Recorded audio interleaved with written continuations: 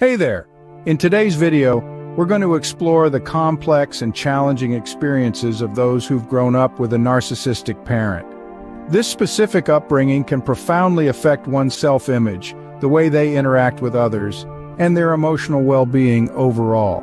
Growing up, a period critical for developing our sense of self, is deeply influenced by having a narcissistic parent. This struggle is not only unique but also leaves a lasting impact that carries over into adulthood, complicating how one perceives themselves and their relationships with others. This situation often triggers feelings of profound loneliness, a sense of being misunderstood, and a desperate search for validation.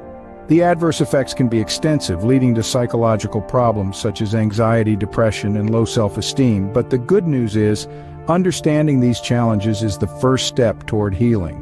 Today we aim to shed light on this topic, bringing together expert opinions, scientific research, and real-life experiences to provide a holistic perspective. I'm here to help you through these tough times, ready to give you tips and tools to get better and do well despite the problems. But don't worry, I'll explain the issues to you and share some tips and tools to help you cope. Growing up with a narcissistic parent often implies that emotional support is not readily available. These individuals, referred to as narcissists, are typically consumed with their own thoughts, desires, and needs, leaving their progeny feeling overlooked and neglected. As a consequence, the young ones may experience challenges in their lives due to this lack of emotional support. This could manifest itself in various ways like low self-esteem, difficulties in establishing emotional resilience, or a sense of insecurity. The child might grow up constantly doubting themselves or their abilities, struggling to cultivate emotional fortitude or resilience. It's not that they aren't strong, rather, they've been molded by an environment that didn't nurture their strength. Resilience in these cases becomes a hidden trait, waiting to be discovered, nurtured, and developed. However, it's paramount to remember that this doesn't mean you're not strong. Many who've faced these trials are incredibly resilient. They just need a little help recognizing and nurturing their inner strength. In families dominated by narcissism, children can often feel invisible or assigned rigid roles that don't reflect their authentic selves. This experience can be incredibly damaging and potent, creating a sense of invisibility that can ripple through their lives. It is as though they are mere actors, trapped in a play that was written without their consent. These roles, detached from the true essence of their identity, are like restrictive masks, preventing them from expressing their genuine feelings and thoughts. This imposed silence can lead to a profound feeling of insignificance, as though they are secondary characters in their own life story. This sense of marginalization, of being pushed to the fringes of their own existence, can lead to a profound and enduring sense of solitude. They may feel as if they are in a crowded room, yet utterly alone. This loneliness is not a reflection of their worth, but a byproduct of the narcissistic environment they were raised in. However, it's fundamentally important to understand, acknowledge, and internalize the notion that you are a seen individual, and your feelings, thoughts, and experiences are entirely valid. You are not invisible, as narcissistic influences would have you believe. Recognizing your intrinsic worth beyond the confines of these imposed roles is a significant step toward healing. This process of self-acknowledgement and self-realization is not quick or easy, but it is a journey worth embarking upon. Such is the path of healing from narcissistic family influences.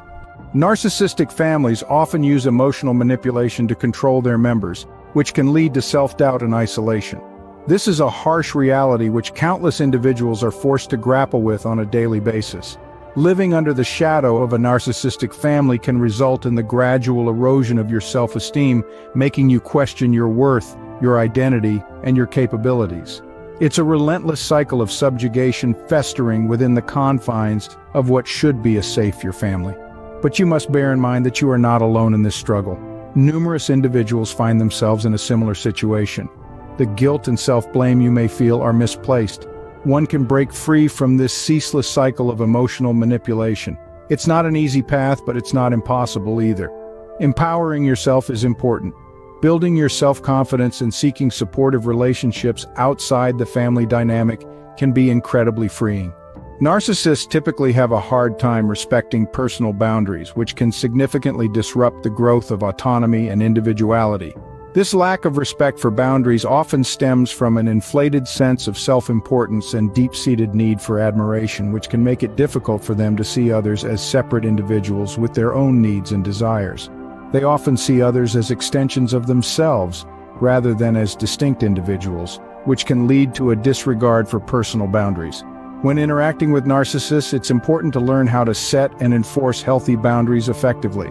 This skill is not only important when dealing with narcissists, but it is also a useful tool that can benefit all aspects of your life.